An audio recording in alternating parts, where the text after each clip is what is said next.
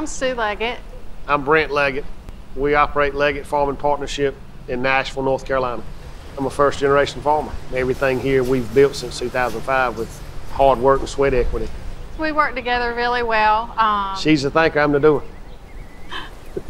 On our farm, we raise tobacco, sweet potatoes, peanuts, cotton, soybeans, and strawberries. Rotation of crops allows for fresh crops to be planted into the soil, as when you have a meal, you don't want to eat cheeseburgers every day.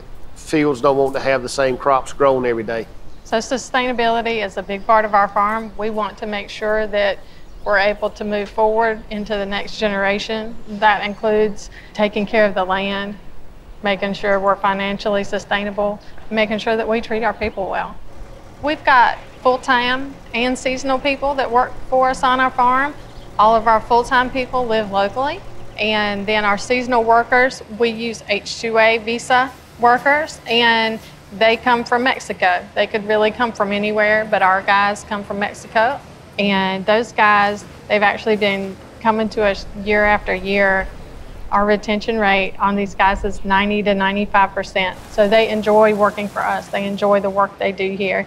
We've got H-2A workers that have been with us longer than we've had kids. They've seen our kids born.